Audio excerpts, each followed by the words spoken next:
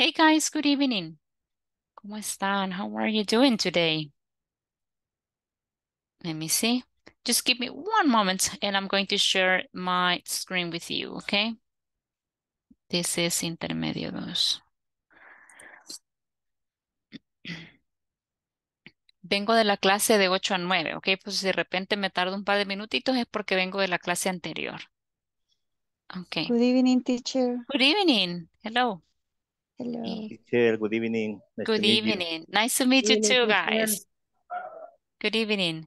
Well, thank you very much for your punctuality. Gracias por ser muy puntuales, chicos. Se van a disculpar, pero vengo de la otra clase, pero here I am, okay? My name is Marcela Ortiz de Doñán, and I'm going to be your teacher for this module, okay, which is Intermedio 2.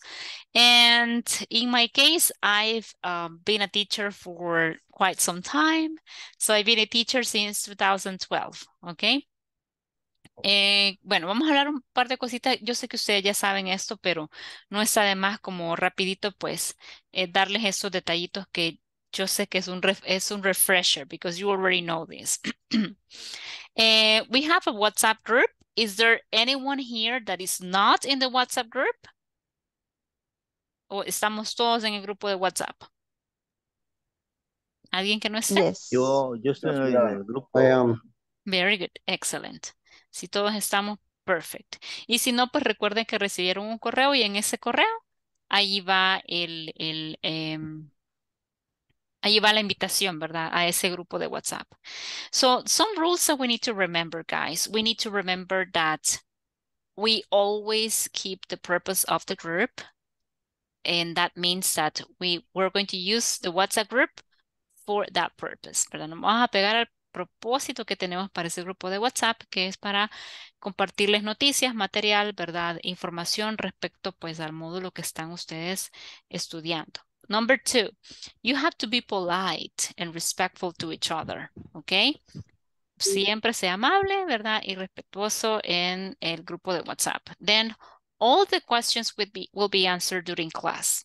En mi caso, chicos, la forma en la que yo trabajo es todas las preguntas se resuelven en la clase. De repente, si usted me escribe, muy probablemente pues voy a estar trabajando porque tengo un trabajo de día y tengo este trabajo de noche. Entonces, muy probablemente no le voy a poder atender como a mí me gustaría, ¿verdad? Explicar el tema. Así que cuando usted tenga una pregunta, hágame un favor enorme, apúntelo o apunte el número de ejercicio con el que tiene dudas y lo trae a la clase porque le aseguro que no solo usted quizás va a tener esa pregunta, tal vez alguien más que no la pudo hacer o tuvo pena de preguntar, ¿verdad? Entonces a esa persona también le vamos a ayudar. Así que cuando tenga preguntas, las traemos acá a la clase y aquí las contestamos. Generalmente a las 1:30 yo pregunto, do you have questions about the platform? Y ahí pues es donde contestamos las preguntas de la plataforma. ¿De acuerdo? Also, if you want to participate, you have to raise your hand. Hay que levantar la mano para participar. Uy, perdón, se me fueron varios clics y se quedó ahí pensando. So, homework and evaluation, guys. It is necessary to obtain 80% as an average score in all your homework and evaluations, okay? So for you to complete the course, as you have to, right? Also, homework assignments, right, are in the platform, and it is recommended to work, on them as soon as you finish the class, ¿verdad? Terminamos la clase, explicamos el tema, y si es posible usted va y completa esa información, ¿verdad? All the homework assignments of the topics already covered are in the platform, okay? So every, week, there is a team, hay un equipo trabajando, ¿verdad? En esto, y pues ellos revisan su avance, ellos revisan sus asistencias, ellos revisan cómo es que van ustedes, pues, trabajando dentro de la plataforma, ¿ok?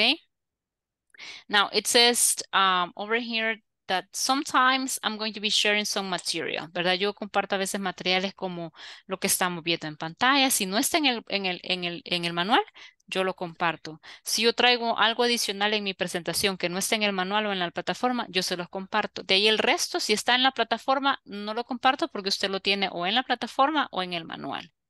¿Qué más comparto yo a veces? Información adicional, ¿verdad? Para complementar algo que tengo acá.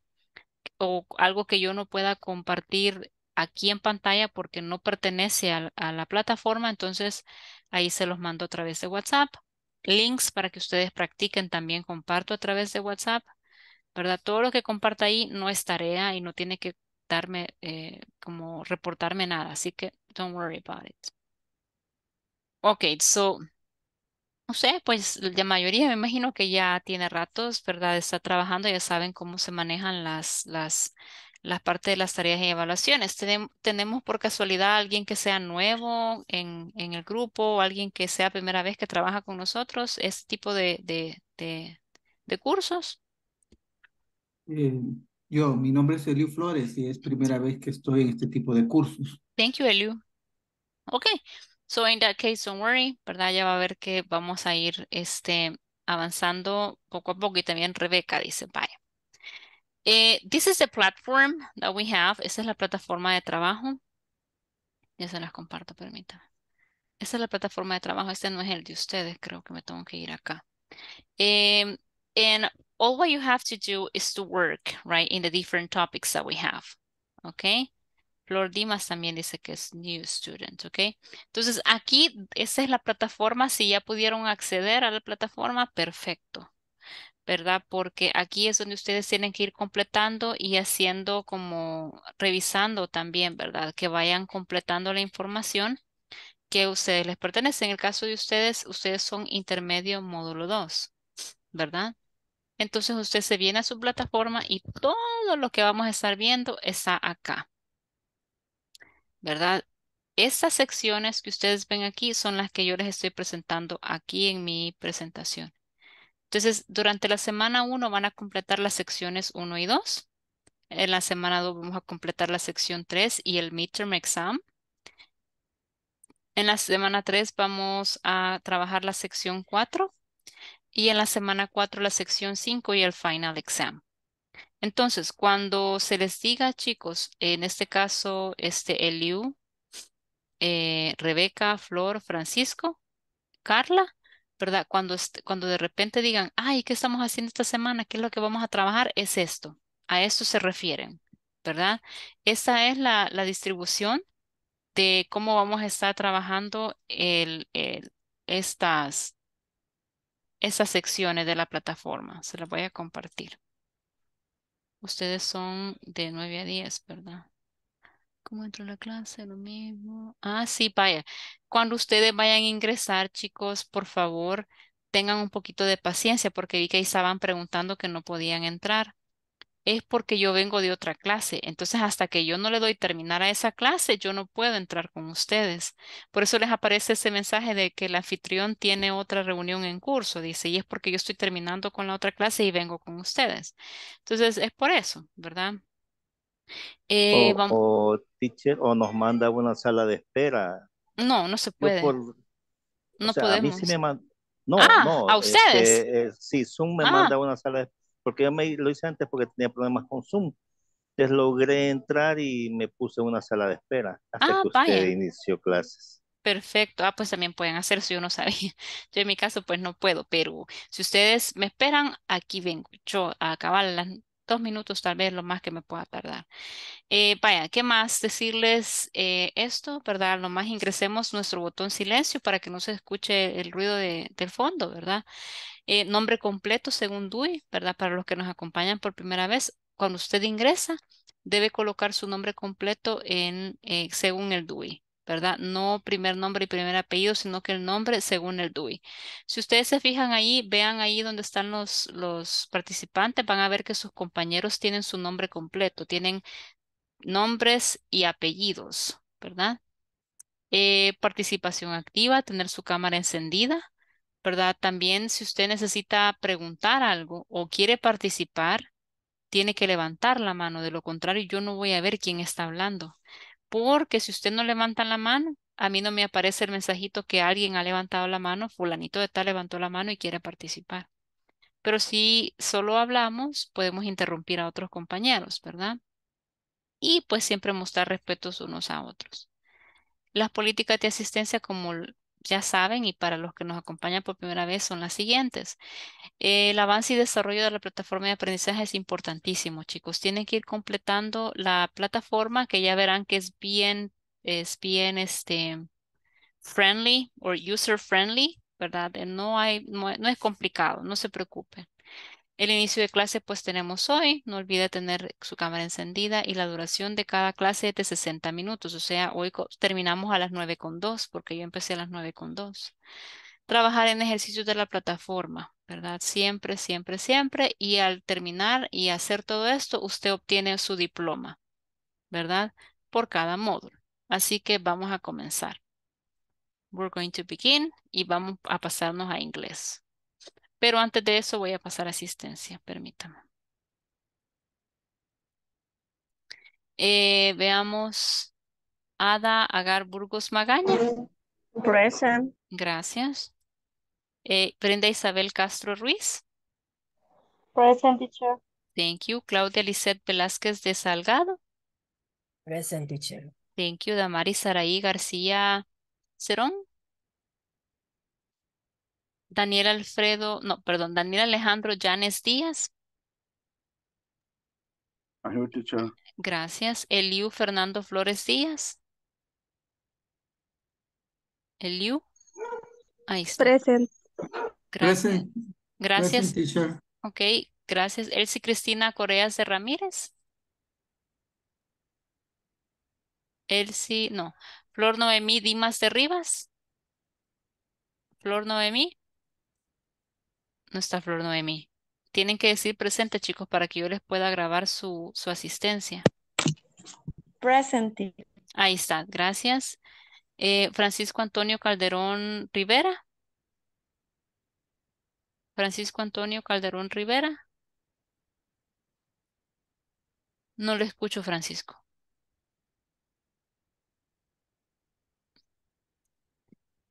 Francisco Ernesto Jiménez Rivera. Present, teacher. Gracias. Gabriel José Hernández López. Gabriel José. Gisela Emperatriz Cañas Bonilla. Héctor Iván Pérez Martínez. Present, teacher. Thank you. Iván Ibrahim Ramírez Quijano. Here I am, teacher. Thank you. Julio César Campos Yara.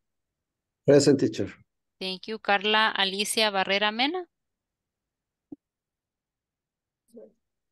Carla, ahí está Carla Barrera. Carla Elena López Rivas. Present, teacher. Thank you. Kevin Alexander Sánchez Ramos. Present. Thank you. María Dolores García de López. Present, teacher. Gracias. Rebeca María Rosales Romero. Present. Thank you. Wendy Paola López Martínez.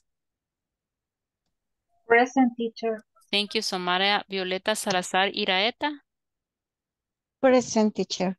Thank you. Jocelyn Elizabeth González Cartagena. I'm here, teacher. Thank you very much. Y dice aquí en mi voz estoy enferma. Ah, vaya, está bien. Claudia Lisette dice. Claudia Lisette. Ah, vaya, ok, pero sí le puse la asistencia. Ok, thank you very much, guys. Gracias. Let's begin with the class, okay? So we're going to begin with section number 1. Okay, now in section number 1, and we're going to begin with the first objective, right? The lesson objective. So the first objective for this section is that in these lessons, participants will listen and practice listen to a conversation and practice it between family members, right? So let's go ahead and take a look at this conversation. Pero antes de eso, let's have an introduction, okay? We're going to have an introduction. So the name of the unit, it's okay, no problem, right? And there's a snapshot section over here, right? We have complaints, estamos hablando de quejas, common complaints of families with teenagers, right? So there are many things that we complain about, muchas cosas de los que nos quejamos, ¿verdad? Especialmente con adolescentes, decimos acá. Common complaints of families with teenagers.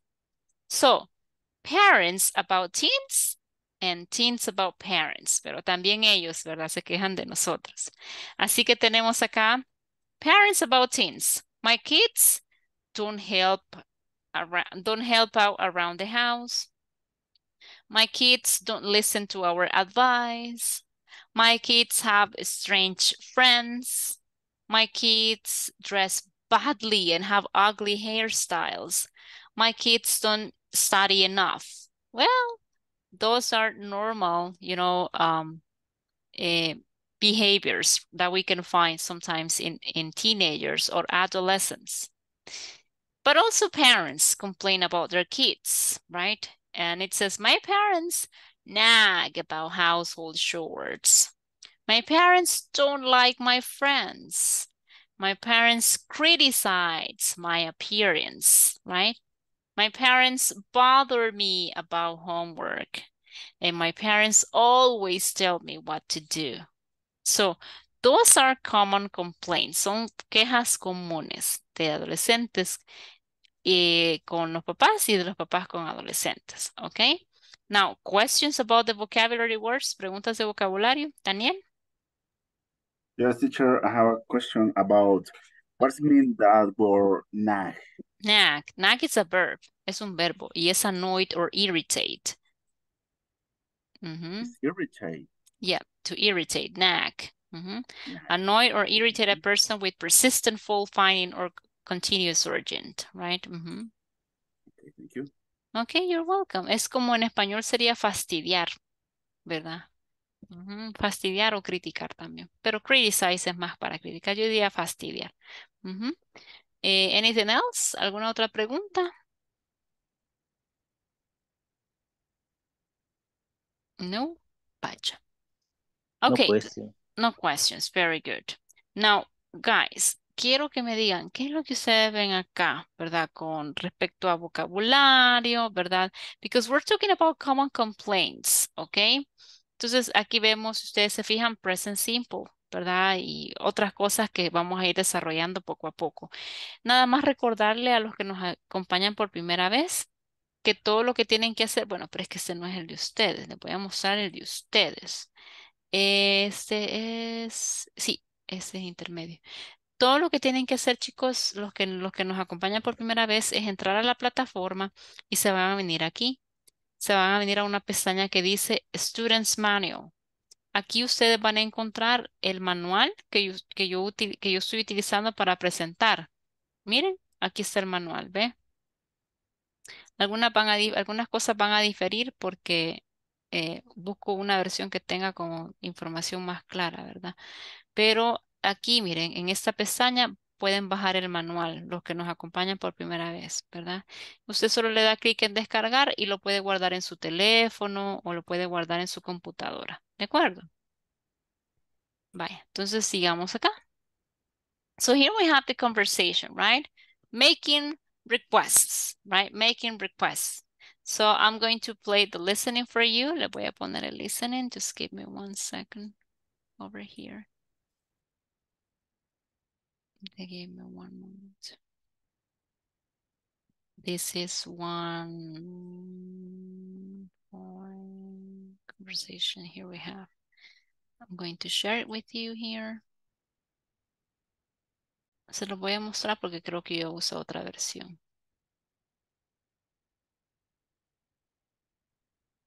Hi, welcome to this new course. This time you will not only listen to a conversation, but you will also notice two-part verbs or phrasal verbs. Pay attention to turn down, pick up, and so on.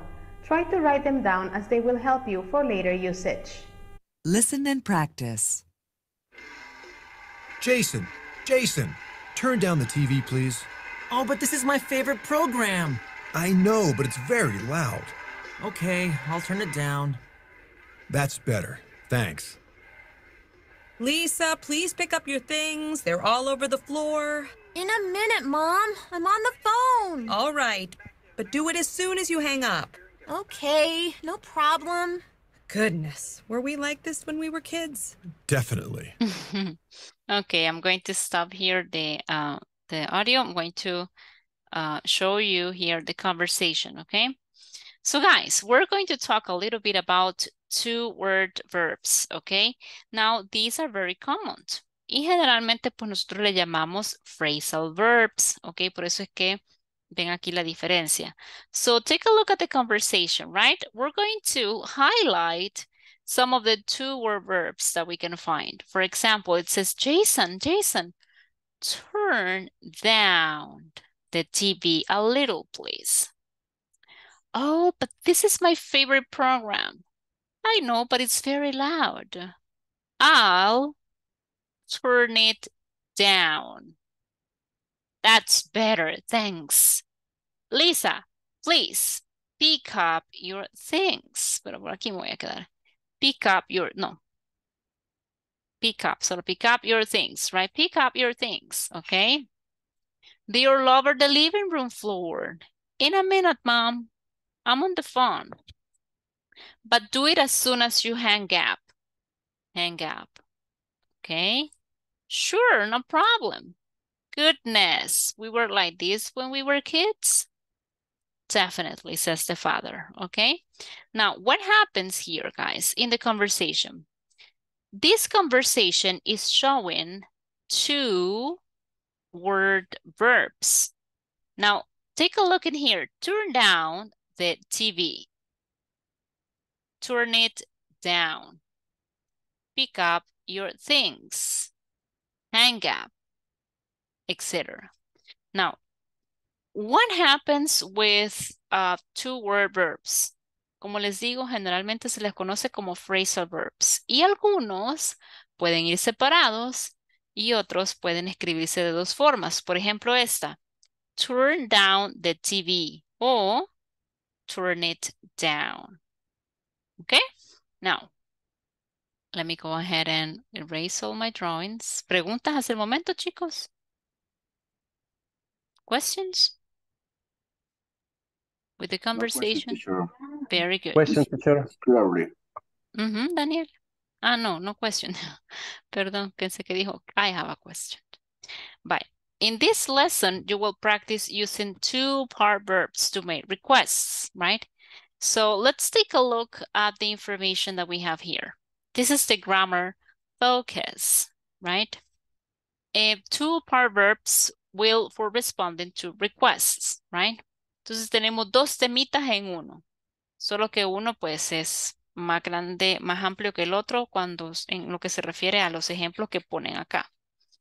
Entonces tenemos dos two-part verbs that sometimes we use them with nouns and sometimes we use them with pronouns, okay? Now look, turn down the TV.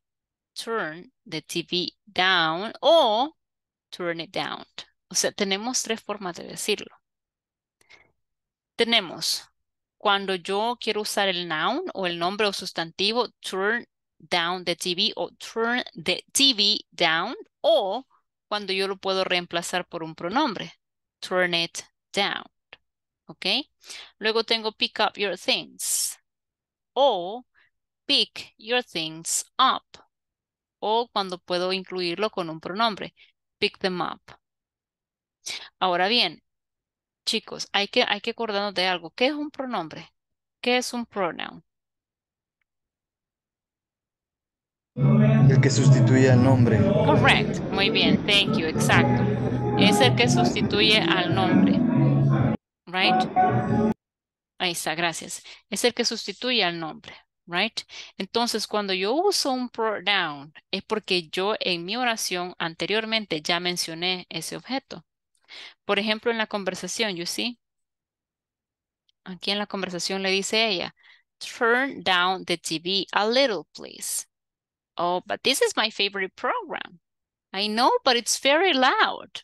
Okay, I'll turn it down, le dice ella. Lo voy a apagar o le voy a bajar. Entonces, ¿por qué ella ocupa aquí el I'll turn it down? Porque ya mencionó anteriormente qué es lo que necesita que le baje volumen, ¿verdad? En este caso, es esto. Turn down the TV. The TV. Entonces, este it está reemplazando the TV, ¿verdad? Entonces, cuando yo uso pronombres es porque yo ya he mencionado anteriormente esta persona, objeto, etcétera, ¿verdad? Vale, solo denme un momento porque les voy a poner otra presentación, permítanme.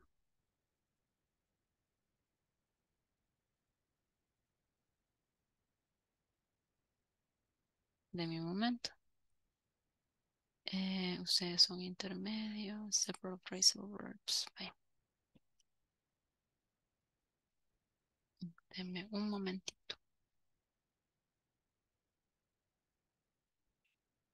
Es que les traje otra presentación, pues para que no tengamos solo la información de la plataforma. Y lo vamos a agregar acá.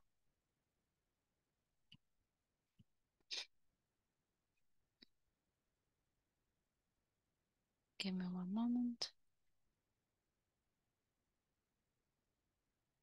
Aquí está, ya le explico, permítame.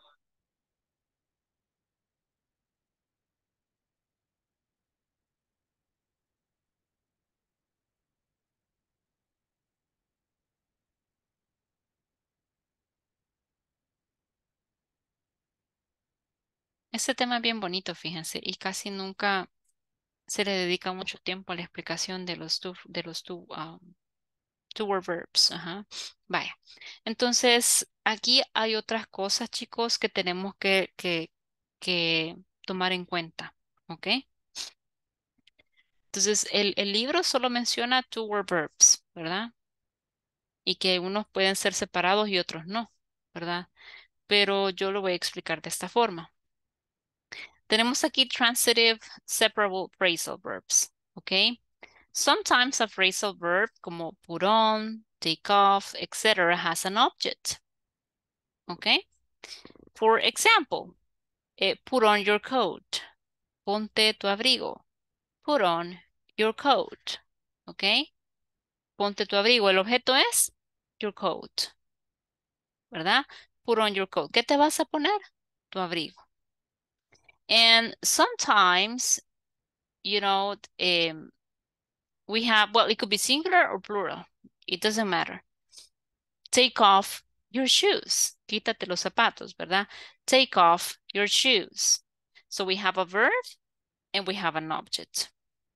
You can say put on your coat or put your coat on. You can say take off your shoes or take your shoes off.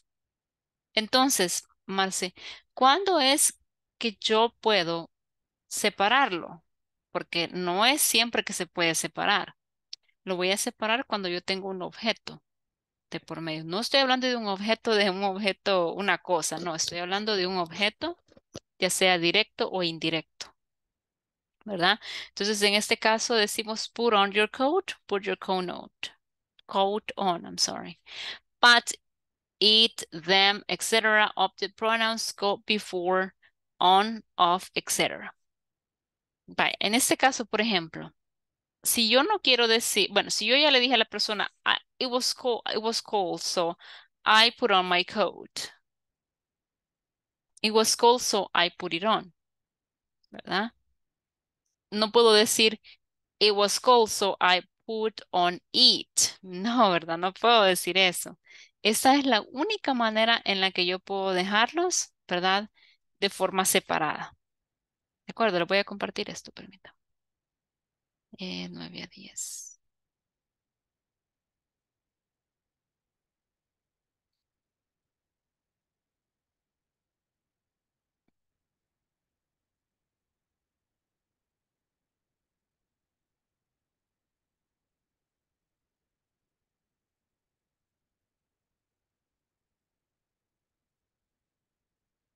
Vale, ahí está ahí les compartí esta, ¿ok?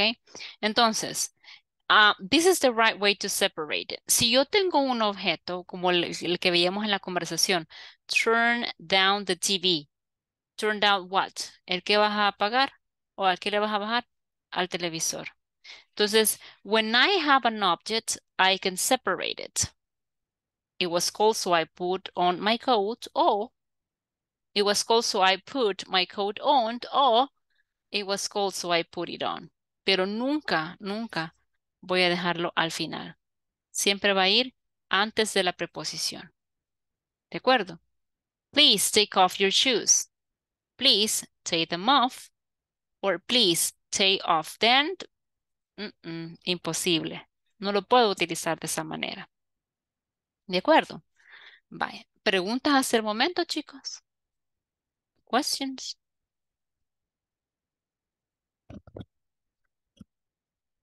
Vaya. No question, teacher. Very good. Thank you. Now, also, there are some more phrasal verbs, right, that include an object. For example, we can use turn on or turn off. En este caso usamos turn on y turn off para lights, machines, and faucets. Okay? Lights, machines, faucets, etc. It was dark, so I turned on the light. Or I turned the light on. I don't want to watch this show. You can't turn it off. Usted lo puede apagar, ¿verdad? Okay. What about the next one? Pick up, put down, right? Pick up, put down. Dígame. Teacher, I have here sometimes when they say switch off and switch on, is the same case or is another? No, it's the same. Es la acción, switch on, switch off. Okay. Yeah, no, it's the same. But it's more common, you know, to use turn on, right? Pero sí, de hecho, así se llama el objeto, es un switch, ¿verdad? So you can go ahead and use that one as well. But you can also look for the difference between them, right? Tal vez, quizás, me atrevería a decir que tal vez hay alguna diferencia, ¿verdad? Veamos. Tiene que ser diferente. Look, aquí hay una definition, ¿ok?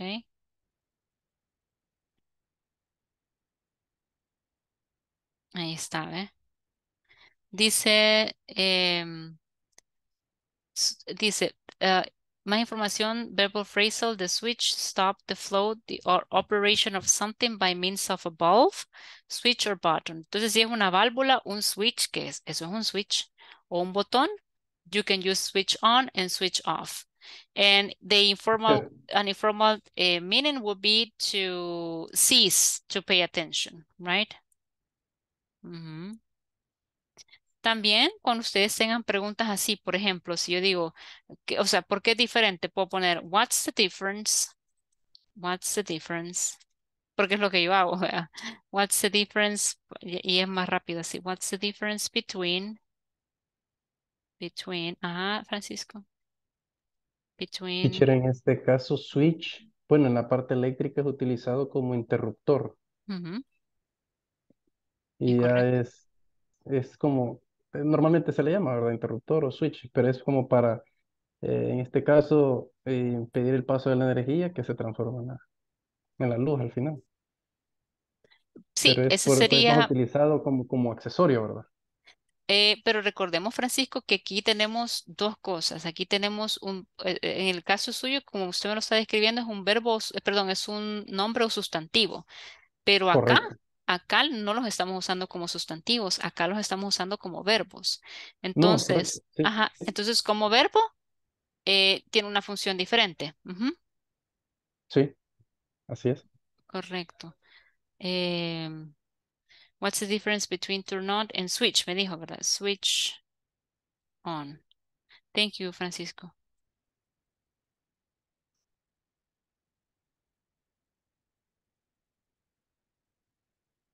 La verdad es que hay bastante información, les diré. Pero según lo que yo veo acá, puede ser o el uno o el otro. No hay ningún problema. You can use either or. Ok. Y dice acá que no es mucha diferencia. Solo que generalmente si estamos hablando de una válvula, ¿verdad? Entonces podemos usar un switch. Yo usaría switch con la luz porque es un switch, ¿verdad? Pero les seré honesta, casi siempre que hablan de encender la luz, apagar la luz, siempre es turn on and turn off. Sí. Vaya. me regreso entonces acá. Tengo acá bring back, take back, give back, and put back, ¿ok? So you can take the umbrella, but please bring it back. Regrésela o tráemela, ¿verdad? Bring it back. I took my new sweater back to the store. It was too small for me. Cuando yo digo I took or take back, es regresarlo. No me quedó muy chiquito, lo regreso, ¿verdad? I took my sweater back to the store. It was small for me. I have Rachel's skis. I have to give them back to her. Get back, regresar. Como también bring it back, tráemelo, ¿verdad? De regreso. Y luego tenemos I read the letter and then put it back in the envelope, right? Lo regresé, put it back, lo puso de nuevo ahí. Dígame, Leo. Yes, the difference es ¿cómo se diría la diferencia? Es la acción del movimiento, porque si digo turn es porque estoy girando y el de switch sería más que todo como empujar, porque los switches se empujan, no se giran. ¿Cómo se diría? La diferencia está en el movimiento de la acción. The difference is the action movement. The difference is in the movement. No diría eso. Vaya, chicos, miren. Cuando sean preguntas de significado, yo recomiendo esto, porque si no, nos quedamos aquí y nos quedamos discutiendo la misma palabra y eso nos toma tiempo de la clase.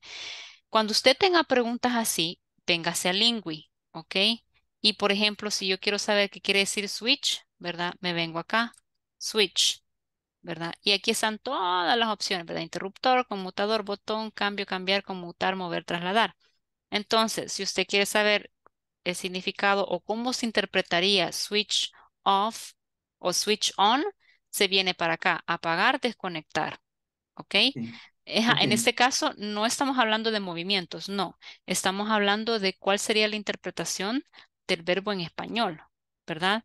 Me gusta, me encanta que ustedes están indagando de todo esto y está perfecto, ¿verdad? Pero en este caso, chicos, si de repente quieres saber exactamente cuál es digamos, el significado de una de las palabras, mejor nos venimos acá. O, por ejemplo, ¿qué hago yo? Acá, ve. ¿Verdad? Está bien difícil porque les diré que con respecto a what's the difference, con respecto a phrasal verbs, hay mucha tela que cortar. What's the difference between, ¿verdad?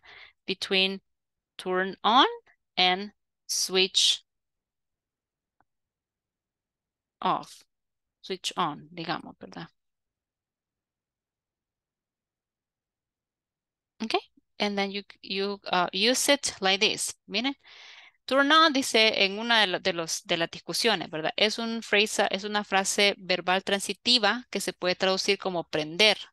Y switch on es una frase verbal transitiva que se puede traducir como encender, ¿verdad? Y aquí pues le da una página incluso en el que ustedes pueden comparar palabras en inglés. Entonces usted se viene para acá, ¿verdad?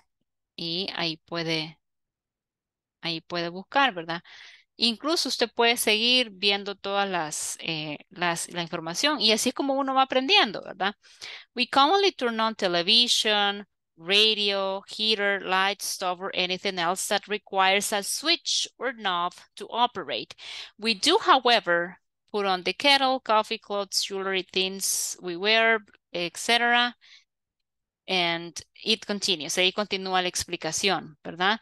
Entonces, sí, ¿verdad? Yo siento de que si ya queremos saber un poquito más acerca de las palabras en sí, podemos buscar what's the difference between, ¿verdad?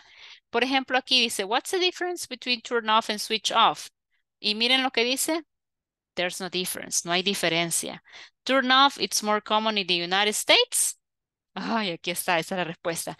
Y switch off might be British. ¿Verdad? Entonces, turn off o turn on sería en los Estados Unidos y switch on and switch off en el Reino Unido, por ejemplo. Both mean to de-energize and there are not subtle differences in meaning. No hay diferencias en significados, ¿verdad? Entonces, yo me quedaría con esta. Esta si me preguntan a mí cuál es la diferencia, ninguna. Solo aparentemente una se usa más en Estados Unidos y otra se usa más en British English. ¿Ok? Y no, ¿verdad? No estamos hablando de movimiento, sino que estamos hablando de una frase adverbial transitiva que tiene un significado y que puede compartir significados con otros verbos, ¿verdad? A ver, Eliu, dígame. Ah, No, vaya, es que dejó la mano arriba. claro, me quedó claro. Daniel, dígame. Yeah, I say that because I have a teacher who say, hey,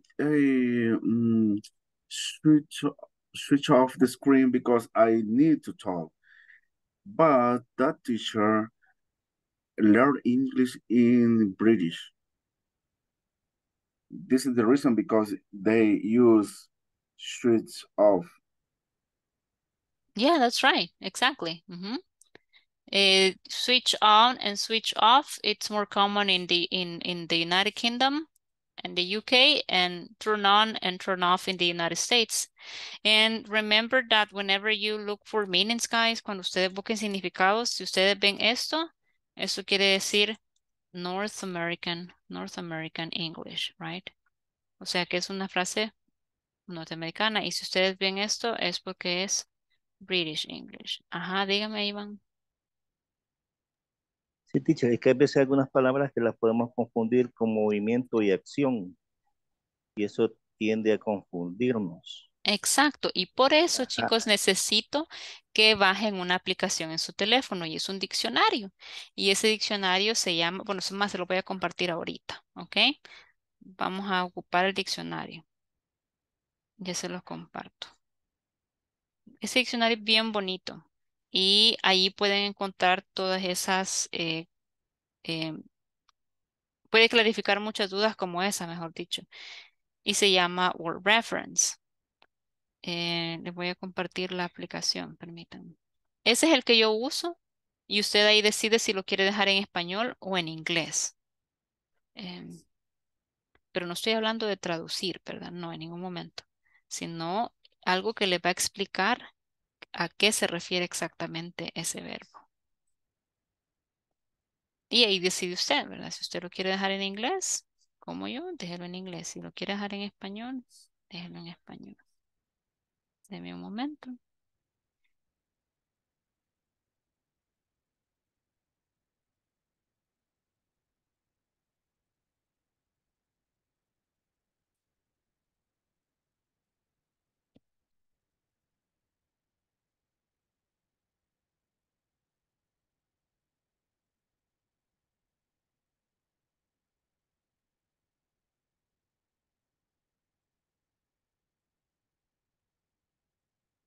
Vale, ahí está. Esa es la aplicación, ¿verdad? Que es el de Word Reference.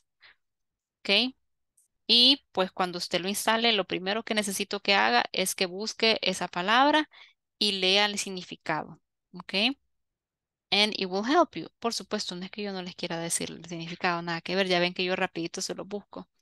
Pero necesito también que ustedes solitos, ¿verdad? Vayan como buscando esas palabras, ¿verdad? Para que no se nos haga la conversación, pues ya ven que ya solo tenemos 14 minutos, ¿verdad? Entonces, bájelo, ¿verdad? Y me cuenta que encuentra. Vaya, por ejemplo, yo ahorita estoy buscando switch off, ¿verdad? Y ahí me da un montón de información, ¿verdad? Entonces, you can look for that. Le voy a mostrar lo que me sale a mí. Okay. You have lots of information about it.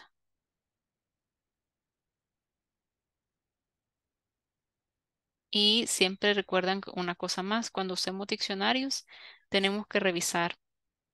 Tenemos ahí para nombre sustantivo, tenemos verbs, ¿verdad?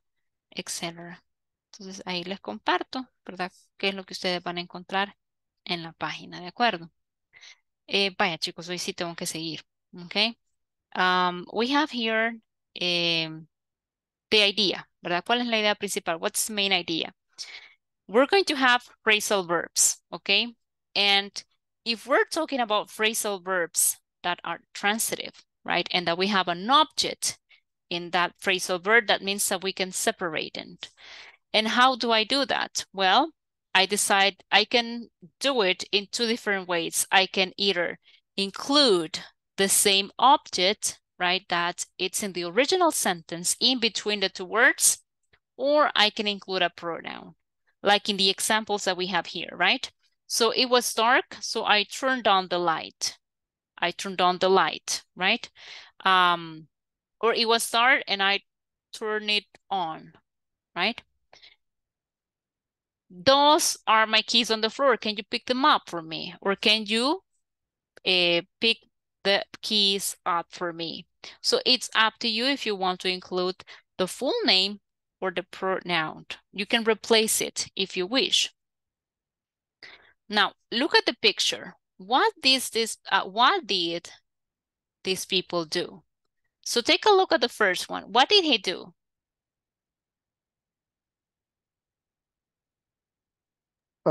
She turned on the light. He turned. Okay. He turned. Okay, we're talking about the past, right? Muy bien. Están en desorden. Están en desorden. La última va a ser. Sí, la última va a ser la primera. Bueno, entonces, en number 2, right? Number 2, yo creo que ya se los mostré, ya vieron ustedes. ¿Cuál sería? She put off the hat. Put off. No, pero put off es cancelar. I mean,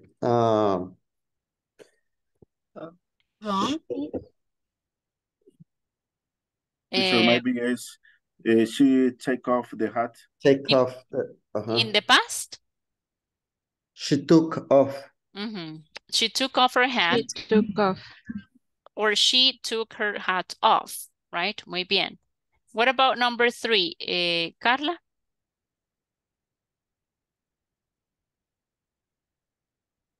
O no sé, alguien que tenga la respuesta.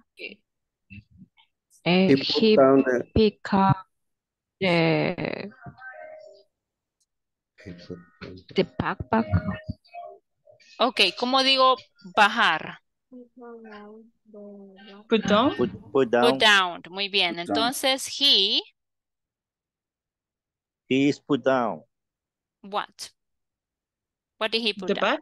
Muy bien. Bag. So, he put down his bag, or he put his bag down, okay?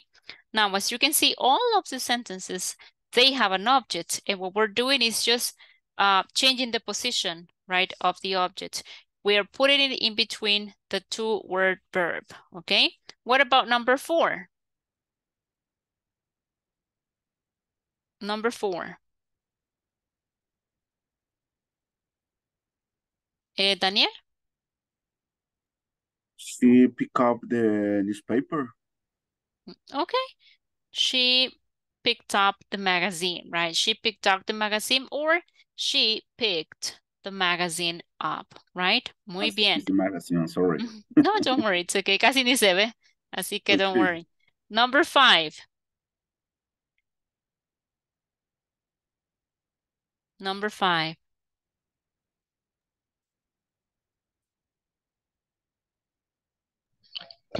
He put on the glasses. Muy bien, exactly. He put on the glasses, or he put the glasses on. Okay, very good. Excellent. Okay.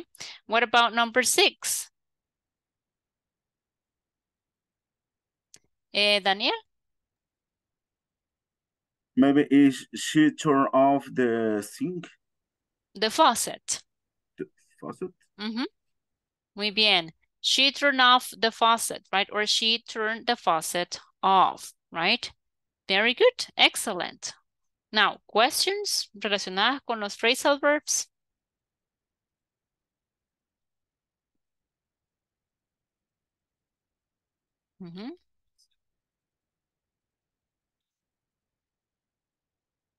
Questions, chicos?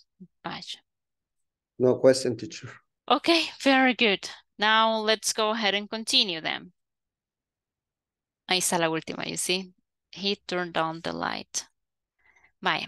Write sentences in 3 different ways to complete the table, ¿ok? Ahora vamos a ponerlos en práctica, pero estoy viendo, chicos, que en el caso de ustedes, más bien siento que tendríamos que revisar primero el significado, right? For example, here, right? We have different ones. We have turn on, put on, pick up, give back. Okay, so we have different phrasal verbs, okay? Now, if you have doubts about, for example, any phrasal verb, okay, my recommendation is for you to go and look for it. Por supuesto, hay listas. Si ustedes quieren una lista, pues creo que por ahí tengo una. Pero eso es solo de memoria, chicos, ¿ok? Eso es como el pasado participio, past participle of verbs, ¿ok? You have to learn them by heart. Se aprenden de memoria. Entonces, let's go ahead and work on this one. We have full objects and object pronouns, ¿ok? So, object pronouns, remember, right? We have a list of object pronouns, ¿ok? De hecho, hay que llamar a cada cosa por su nombre, ¿verdad? Pero object pronouns are these, the ones that I'm going to share with you right now. Give me 1 second. It's these ones. These ones are the object pronouns, ¿ok? Los que les compartí ahí. Dígame, Carla.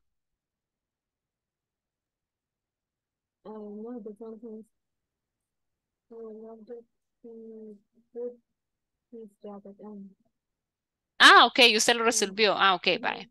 Very good. But right now, guys, I'm going to give you a couple of minutes. Le voy a dar un par de minutos para que ustedes escriban, so you can write the sentences, okay?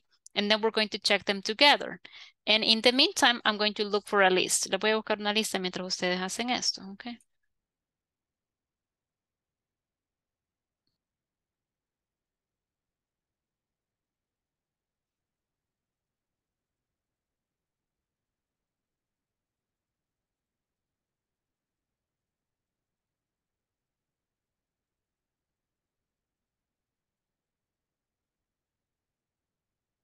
I think I have a book.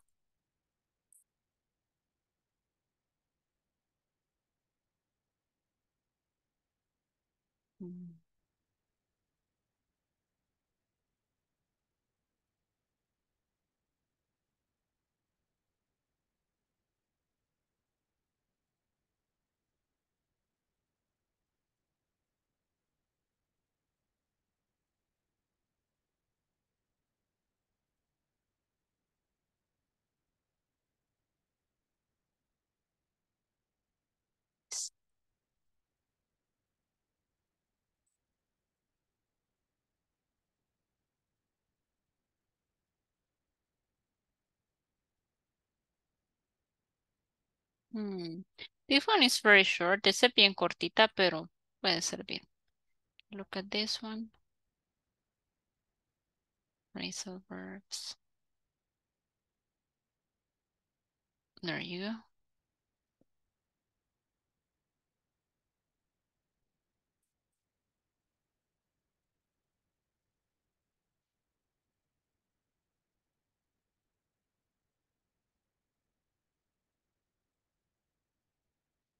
Are you ready, guys?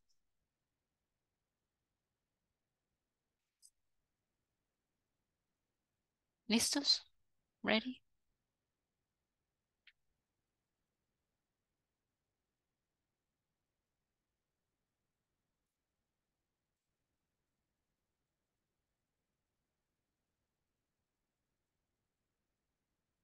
No lo veo, así que si me dijeron algo, necesito que me lo digan con él, porque estoy buscándoles la lista, entonces no los estoy viendo a ustedes. Teacher, not yet, not yet. Not yet. Ah, okay, not yet. Thank you. No problem. Let me know when you finish.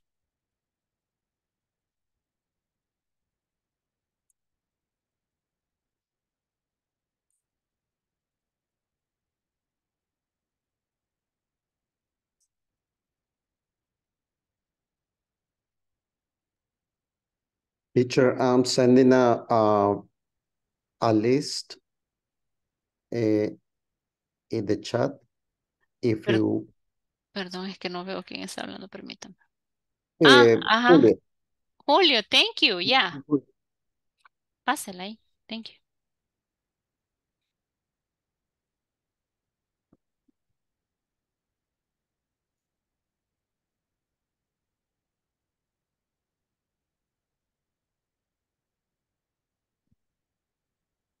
Gracias, Julio. Yo lo que quiero compartirles es un libro, permítanme. Si no puedo hacerlo hoy, lo voy a hacer mañana. Guess it doesn't let me. Bueno, pero sí, thank you, Julio. Those are the lists that I'm talking about, guys, ¿verdad? Porque no podemos estar adivinando qué significa, ¿verdad? Sino que tiene que ser el significado, ¿verdad? Que ya tiene de por sí, ¿ok? We cannot build them like, you know,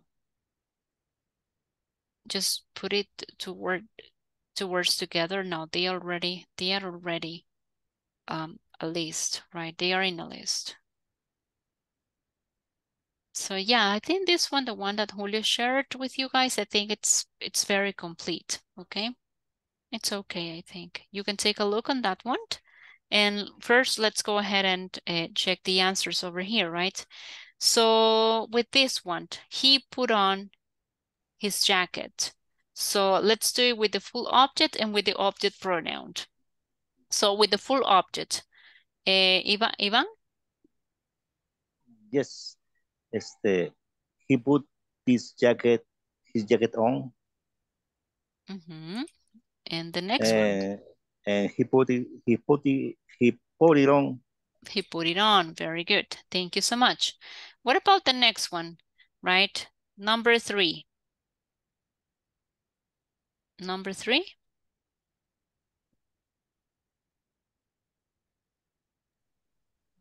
Me, teacher. Yes. She took off her glasses. Mm-hmm. She took off her glasses. She took them off. She took them off. Very good. Thank you. Number 4, I picked up the phone. Carla. Can I, teacher? Carla levantó la mano, perdón. Luego me ayuda usted, Jocelyn, con la que sigue. Dígame, Carla. I picked the phone up and I picked it up. I pick it up. Muy bien. I picked the phone up. I picked it up. Okay.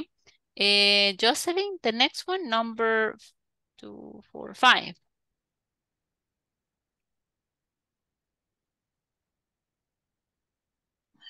Teacher, justo en esa estoy ahorita, teacher. Vaya, está bien, no se preocupe. ¿Alguien más? Me, teacher. Go ahead, Carla. They gave the key back. Mm-hmm. They gave it back. They gave it back. Very good. They gave the key back and they gave it back. Okay, next one.